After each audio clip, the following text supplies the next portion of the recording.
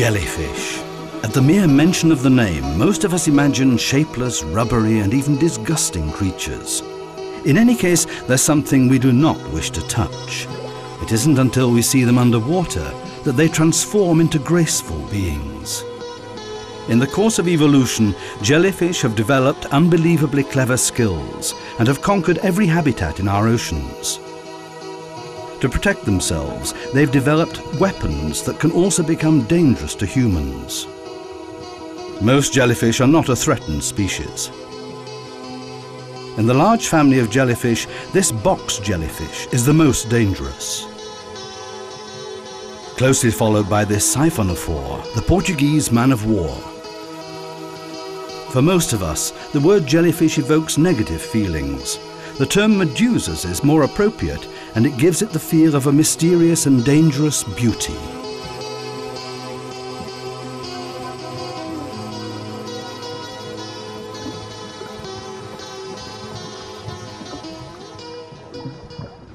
This is Dr. Gerhard Jarms, one of the most knowledgeable experts on medusas.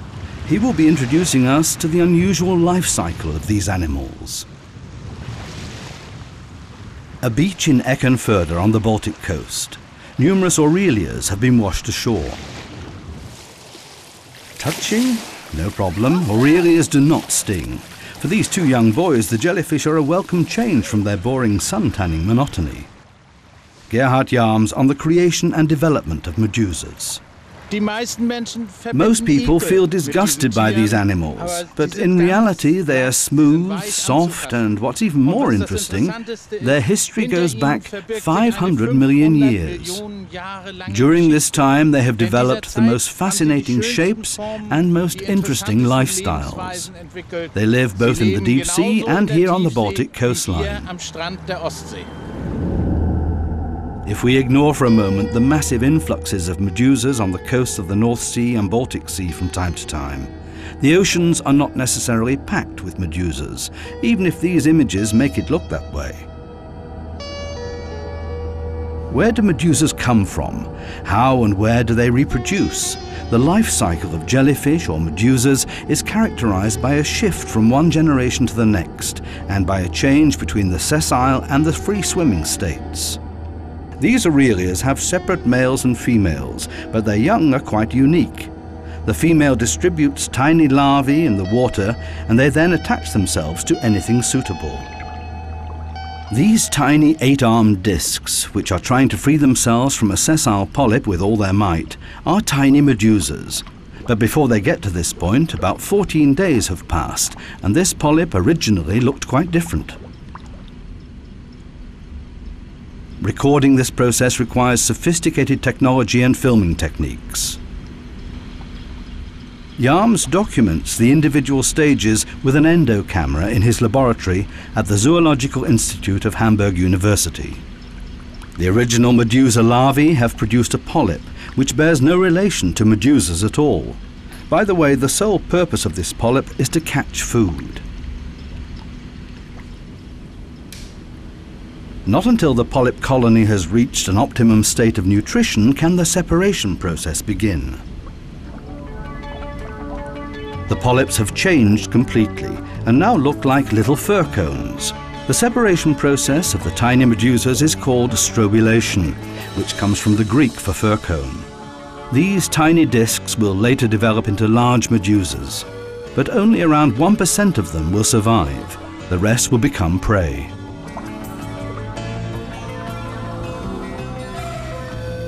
These tiny medusas are already perfectly equipped.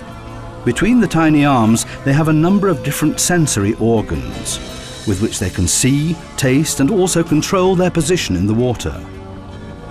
The gelatinous animals consist of 98% water. The life cycle of a medusa can be from 1 to 30 years, depending on the species. During this time, they can grow up to 200 times their initial size. But there are also others that like to feed on plankton, basking sharks, for example.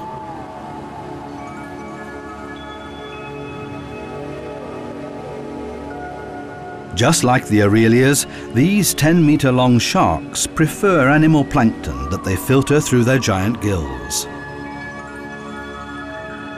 The Aurelias are also part of the menu of the basking sharks. The more, the better. The sharks have competition. The lion's main medusa has long stinging tentacles, and it has already stored a bunch of prey, Aurelias. It's doubtful whether this lion's mane would even be digestible by the sharks. Many medusa researchers consider this to be the most beautiful of all jellyfish, the crowned medusa. There's no doubt that researching this creature is one of the most expensive projects in marine zoology. This medusa lives in great depths. In order to find these crown jewels of all marine research subjects, we have to travel to Norway, 25 kilometers north of Bergen, to the Lura Fjord. Haakon Mosby, a Norwegian research vessel famous for spectacular discoveries. An ROV is being launched in the waters of the Lura Fjord.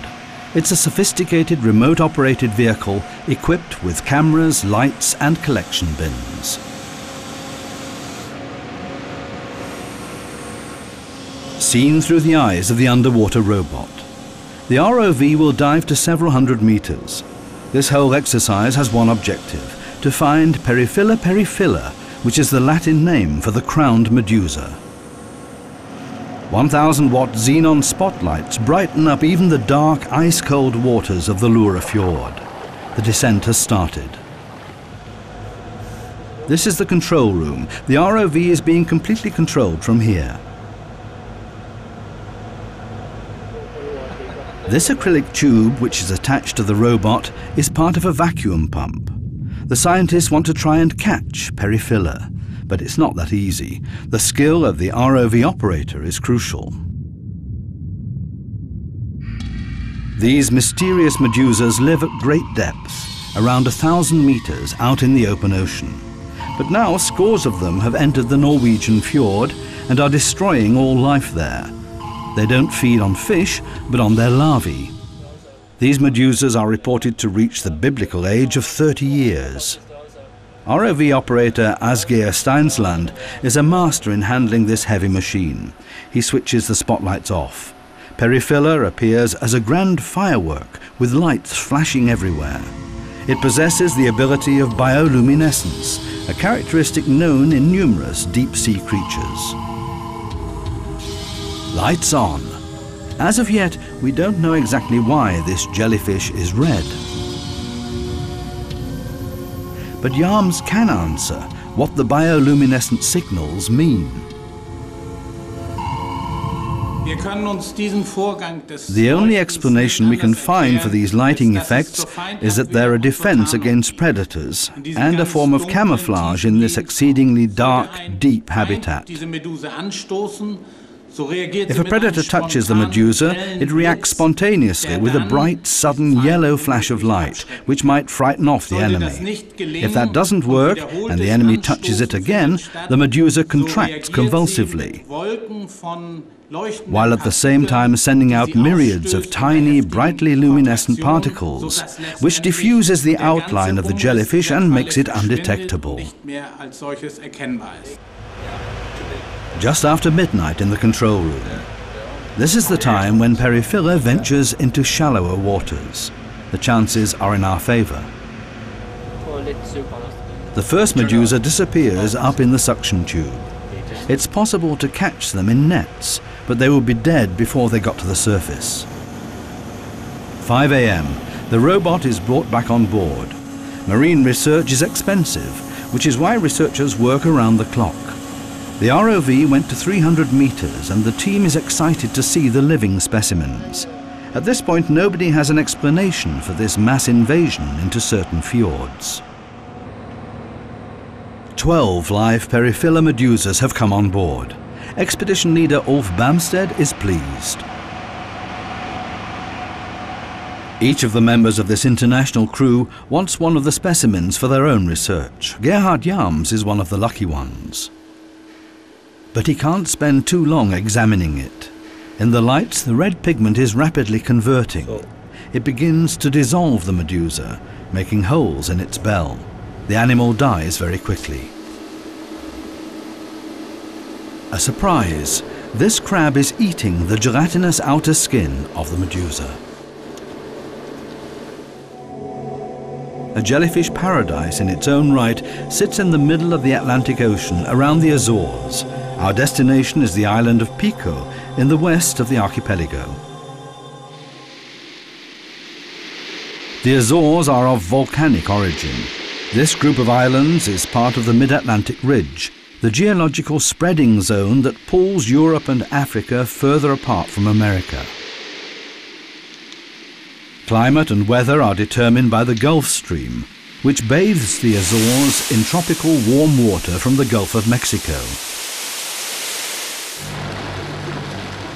The ocean around the archipelago is teeming with many marine mammals and large fish like no other place in the world. Between the months of March and April, 24 different whale species appear around Pico looking for plankton, which is in great abundance during that time. Dolphins don't only hunt for fish, but also squid, which sometimes come up to the surface in large numbers, but these dolphins are just playing. Pilot whales also love squid. An adult pilot whale can grow up to 8 meters, and feed on about 50 kilograms of squid per day, or more accurately, per night. These sunfish are also interested in softer food. They love to feed on all kinds of jellyfish. The beach on Pico also offers great opportunities for jellyfish connoisseurs. These netted dog whelks, a type of sea snail, feed on the most dangerous ocean inhabitants in the world. The snail moves quickly. It has no problems with the deadly tentacles. This Portuguese man-of-war is not a true jellyfish, but a colony of polyps. It drifts through the world's oceans with a gas-filled float. Each polyp has a specific task assigned to it. They would not be able to survive on their own. A loggerhead turtle poses real danger to siphonophores. They will not only feed on the harmless moon jellies, but also the poisonous polyp colonies. It seems possible to fill up on one of these marine jello puddings.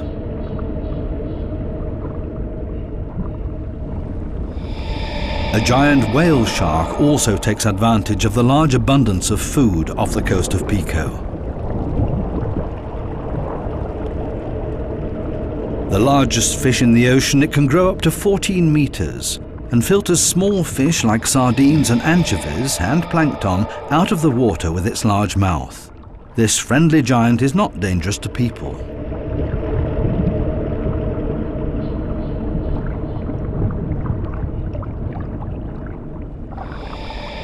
A mobular manta also picks up a bite of sardines. Otherwise, it too feeds on plankton.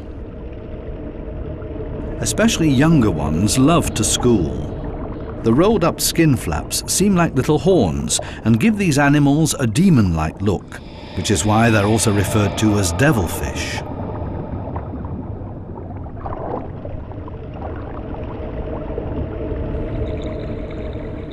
Underwater, the Azores consist mainly of holes, just like a Swiss cheese.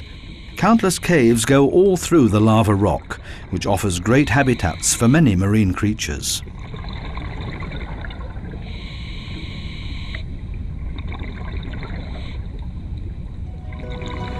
During our first dive, we encounter Pelagia noctiluca, commonly referred to as the mauve stinger. It won't light up unless touched or during the night. The Pelagia noctiluca can leave very painful injuries. These jellies are often the scourge of beachgoers.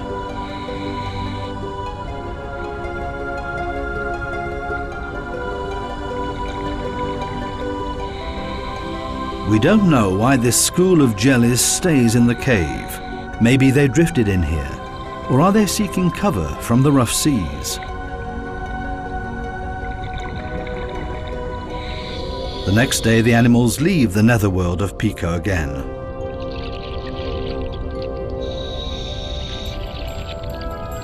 And whoever doesn't make it out in time will fall prey to these bristleworms that are lurking around waiting for jellies to get caught. They love this jello-like ocean inhabitant.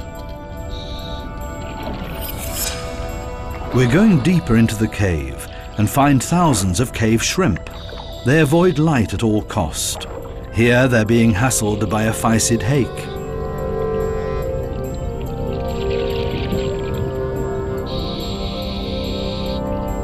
In this light it becomes clear how fragile these shrimp are.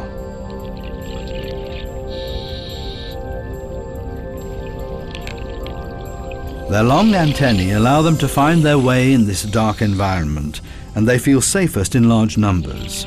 The more members they have in their group, the safer it is for each of them.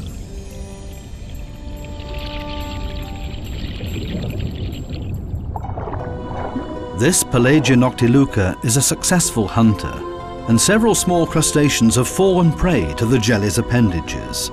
The nerve poison has an immediate effect.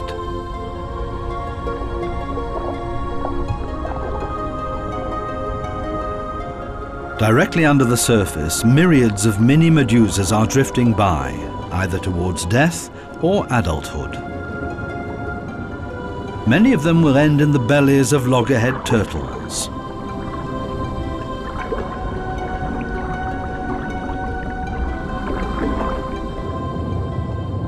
Is it a jelly chain? No, it's a colony of Thaliacea. They're not jellyfish, but astonishingly are more closely related to vertebrates, even us. Pelagia noctiluca is also looking for plankton, just like the Thaliacea. But this lion's mane is relatively harmless in comparison with this Portuguese man of war. These jellies can't dive, but they can sail and cover thousands of kilometers this way. But that's also a weakness, as they often drift ashore. It catches its prey with its deadly weapons immediately below the ocean surface. The sail is both a drawback and an advantage. A school of fish can be reached quickly, and it carries an armada of stinging appendages which can be extended up to 10 meters. The Portuguese man of war will fire off whole batteries of stinging cells at its victims. It's clearly visible that the medusa stockpiles food, which is essential because there are often days where the hunt yields nothing at all. The poison injected into the Portuguese man of war's victims can be compared to a powerful snake venom. Dramatic accidents with bathers are frequent. This girl is in great danger. The medusa reacts automatically to physical contact and fires off highly poisonous tentacles and capsules at its prey. Medical help is urgently required. This character is not bothered at all by deadly venom. It gobbles it up, it needs it. Glaucus atlanticus is a small sea snail and a champion venom eater. It actually reuses the jellyfish venom for its own protection, storing the venom in its dorsal appendages. The more venom the man of war fires off, the better. But they also have enemies. Apart from the Glaucus atlanticus, there are fish and turtles that feed on these jellies. Storms, the biggest threat for siphonophores.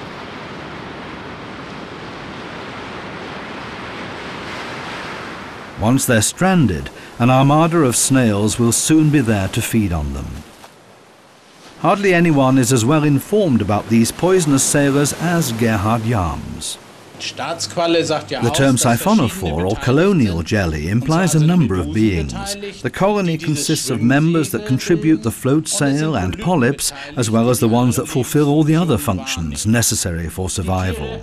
These animals have to develop very powerful venom as they can't pursue their prey. They can only drift on the wind that fills their sail. These colonial jellies are not only found in the Atlantic, they can also drift into the Mediterranean Sea. The sun plays a vital role in the life of these jellies and is crucial for their existence. Reason enough to go and check out a place where we will find an abundance of sunshine, the waters around the archipelago of Palau in the South Sea.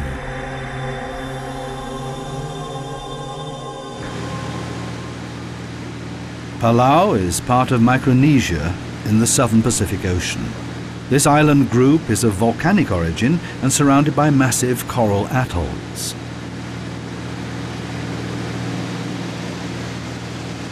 Only 11 of the 357 islands are inhabited.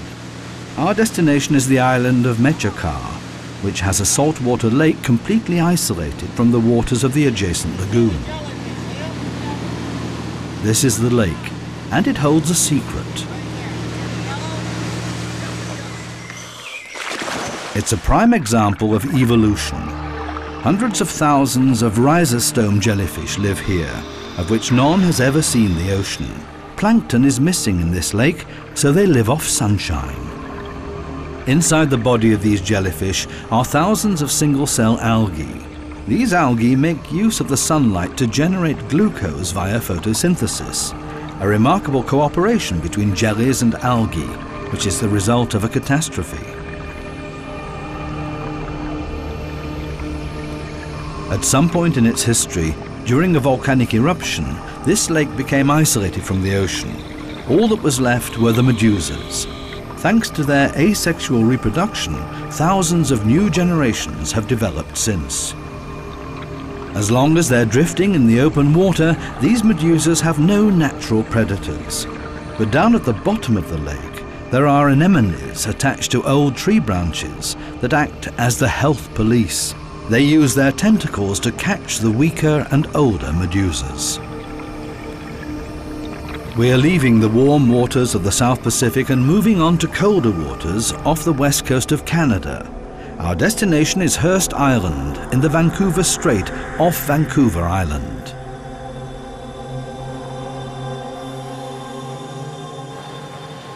The vessel Shallon is cruising off Saanich Inlet. On board are biologists from Victoria. Vancouver Island is a haven for nature. Large colonies of seals inhabit the numerous surrounding islands.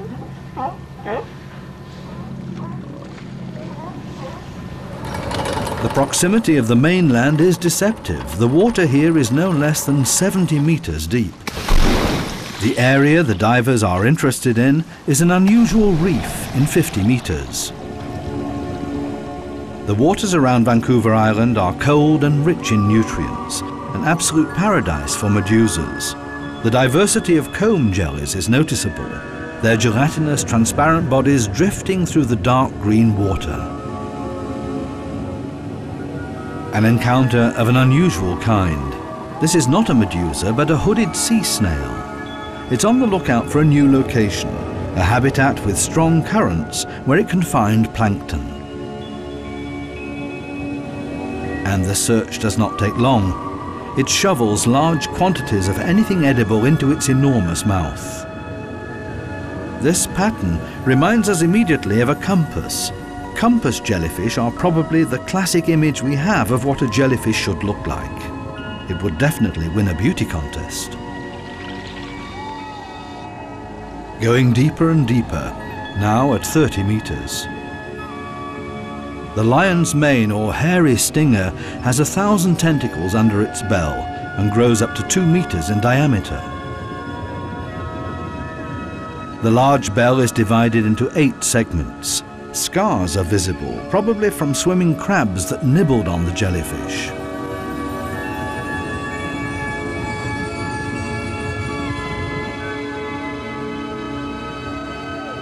Although the lion's mane has a powerful sting and its tentacles are always ready to catch prey, there are some fish that seek shelter in between the tentacles during their adolescent stage. In this case, it's a group of young cod that are skillfully avoiding the stinging tentacles. The team continues their descent following the lion's mane.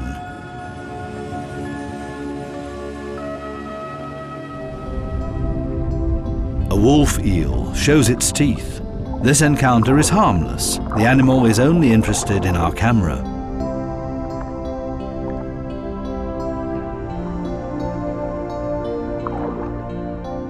Wolf eels are ground dwellers.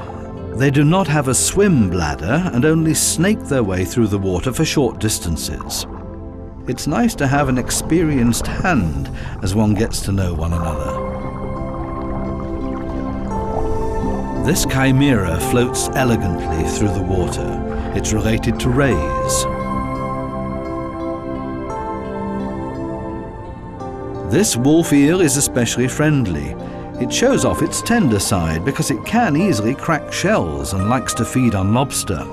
The eel enjoys the warmth of the diver's exposed hands. At a depth of 48 meters, we reach the Genarius reef. These are not cold water corals. They're enormous glass sponges with a skeleton consisting of millions of silica needles. There are only a few places in the world where these glass sponges are found at a relatively shallow depth. They're mostly found in deeper habitats at about 1,000 meters. This red comb jelly, too, usually lives at greater depth. A benthocodon also joins the party. They're no less beautiful than the glass sponges. Comb jellies are the neon advertising signs of the oceans.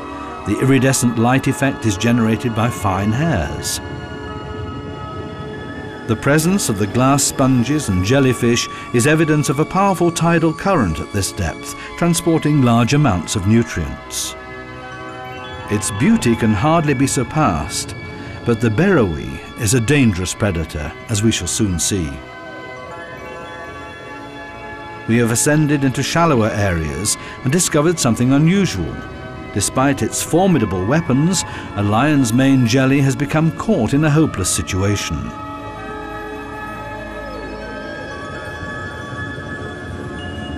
These two lion's manes are in for a similar fate. The way down is a dangerous one. There are plenty of dahlia anemones waiting to feed. This one has not yet picked up its Sunday lunch. At the moment, it has a fairly frugal lifestyle, living off copepods in the plankton by pulling them towards its mouth with its tentacles.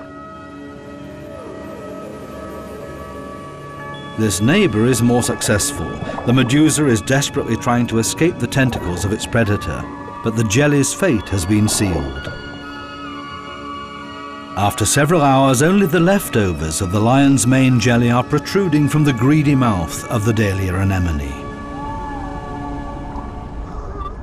Not far away, several sea lions have appeared.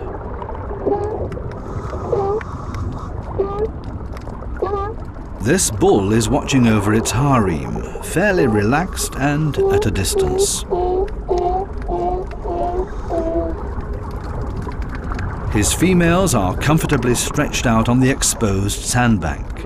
They have no interest in the countless fish surrounding them. They're ready to take a nap.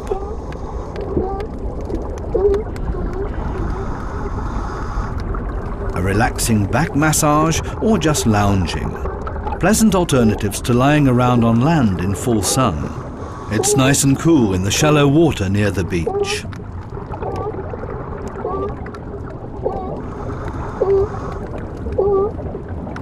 The chief is also enjoying himself. His ladies are content and there's no other male in sight. It's evening in Saanich Inlet. Experts in this region know that this is the most beautiful time of the day. As darkness falls, the great feast will begin. Plankton will start to rise from great depths to the surface. Innumerable tiny Aurelias hunt microscopically small creatures in the darkness of the night. The large moon jellies also take part in the feast.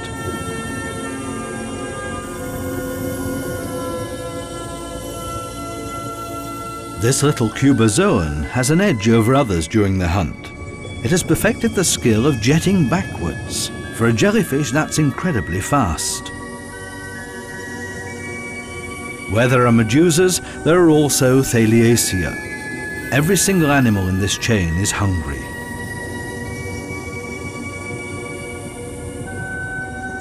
Not every visitor on this nighttime feast is interested in the smaller creatures. This sea gooseberry is in the process of eating a relative very rarely seen.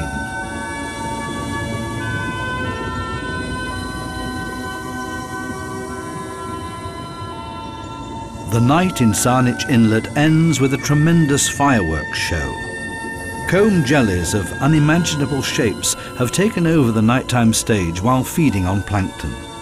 Every change in direction produces a glowing stream of bright lights, like the colourful displays at a Christmas market. To find another curiosity in the Medusa family, we travel to a remote area of Indonesia, Raja Ampat in northwestern West Papua. This archipelago consists of around 1,500 islands, of which only very few are inhabited.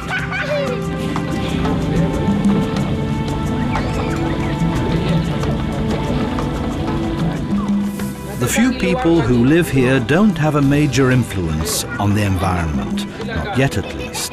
But Raja Ampat has become well known. With his outrigger boat, this fisherman slowly glides over a natural treasure, which is not found in many other places in the world. More than 500 different coral species have settled here in the clear waters of Raja Ampat. This lush, soft coral colony catches plankton with its many tentacles. These batfish enjoy the current, one of the 1,300 different fish species in the archipelago. Masters of camouflage, two ghost pipefish, distant relatives of seahorses, imitate algae, moving back and forth in the current. Also a master of blending in, a carpet shark, only easy to spot when it swims.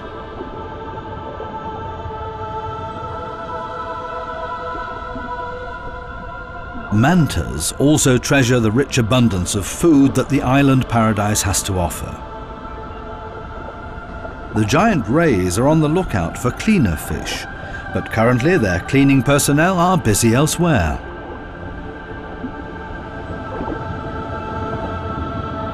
And then finally we find the curious misfits that we are searching for, upside-down jellyfish.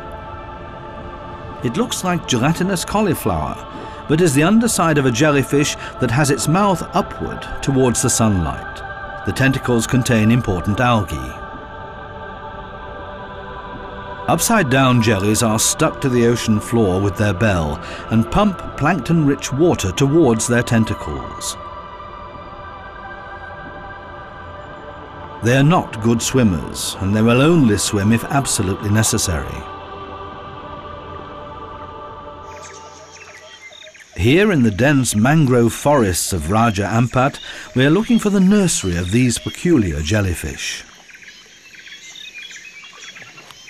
Without a guide, it will be impossible to find our way back out of this maze of canals, bays, and twists and turns.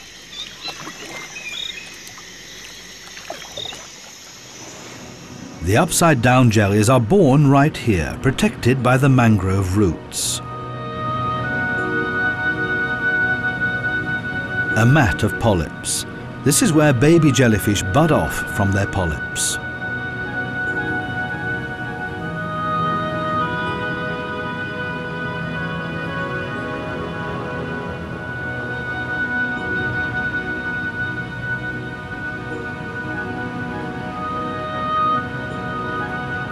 The colony of sessile polyps will soon see a chain reaction.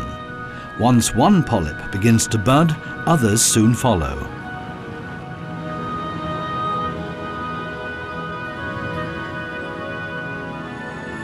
These jellyfish have two ways of gathering food. Either they wave their tentacles around to draw plankton in towards their mouths, or they make use of the single-celled algae that live inside the jellyfish and generate energy for them from the sunlight. While some are simply peculiar, others are very dangerous.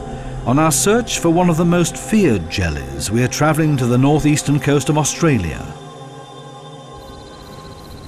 In Townsville, we're hoping to learn the latest research regarding the infamous box jelly, also called the sea wasp. We're meeting up with Gerhard Yarms again, who is here to find out more about this highly poisonous jellyfish. Yarms has spent hundreds of hours at the microscope researching the secrets of this jellyfish. He was one of the first to document the entire life cycle of this most dangerous of all medusas. Jellyfish have sensory cells whose internal workings can only be examined with a microscope. One of these organs is the eye, of which the deadly sea wasp has several.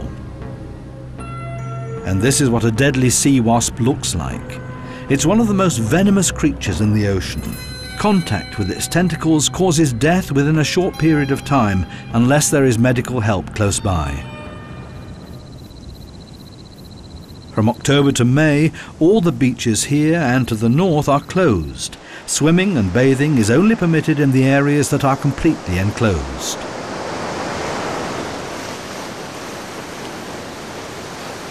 Here they call this little monster the box jelly. White-skinned people are at greatest risk.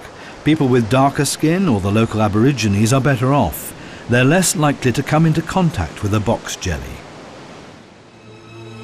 The following pictures will explain why. The eyes of the deadly medusa are a key factor. They're hardly visible, embedded in special sensory niches.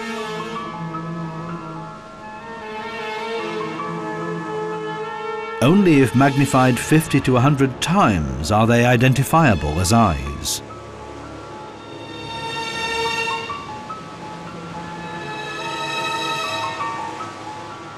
In the murky water, the body of the white girl is hardly noticeable, but the dark-skinned body is much easier to see. The medusa is able to detect these different levels of contrast. For the box jelly, this does not appear to be prey, and it changes course. It will not have to wait long for prey, though. This fish has come along just in time. But why are there so many deadly sea wasps here at this time of year?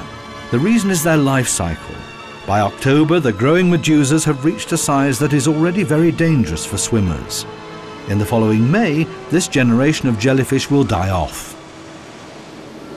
A lab in Cairns.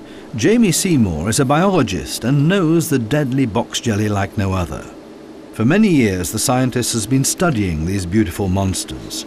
The box jelly lives on fish and therefore needs very powerful venom. He wants to show us, under the microscope, the full range of weapons available in this medusa's arsenal. Along the arms we see lateral ridges which contain masses of tightly arranged nematocysts, 4,000 to 5,000 of them. The stings on the legs of the young girl would have caused death if she had not been treated immediately. The ugly scars will remain for life. The Australians themselves know full well what the warnings mean. Careless tourists who stray outside the fenced-off bathing areas are usually the ones that put themselves in danger. But then there are others who are not afraid of the risks. This is Jamie Seymour's staff. Protected by neoprene suits, they're trying to gather as much information as possible about the life and habits of the box jelly. However, it's difficult and dangerous to observe these deadly jellyfish in their murky habitat, which is why the scientists have to catch enough specimens for their research. Catching them is not particularly difficult, because box jellies are usually found close to the surface. Yarms can't complain about not having enough jellies.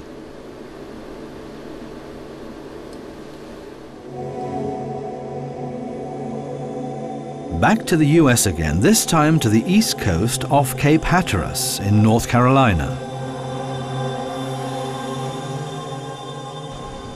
The Seaward Johnson, one of the research vessels of Harvard Branch, the renowned oceanographic institution, is anchored off the Cape where the Gulf Stream leaves the US continent and heads towards Europe.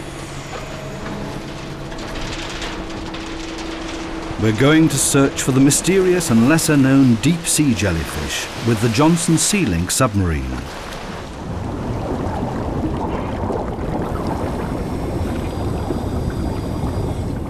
Pilot Phil Santos has his own routine in handling this sophisticated high-tech system.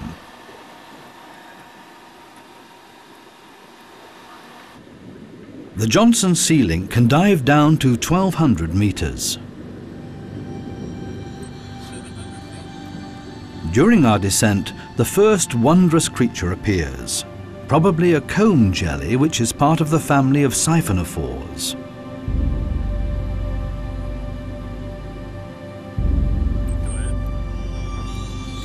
A Beroe. Phil Santos prepares the low-light camera in order to observe a unique deep-sea phenomenon. Lights out, and it begins. At this depth, underneath the Gulf Stream, where the warm and cold water currents begin to mix, we find a sparkly world. In this darkness, many animals have their own lights. They possess different forms of bioluminescence. The viper fish can also create light. This lonely predator can switch on up to 1,500 biological light bulbs. The jelly's light is cold light. During this highly efficient biochemical process, no energy is lost to the creation of warmth. The ability to create light serves the fish in many different ways. One could be communication with fellow species members. It could help to lure prey towards the fish and also to recognize either friend or foe. Every species has its own rhythms and patterns, may be also used as a deterrent. Spooky and beautiful at the same time, a deep-sea squid goes on the defensive. And also a deep-sea octopus. Surprised by the submarine, this squid emits white ink.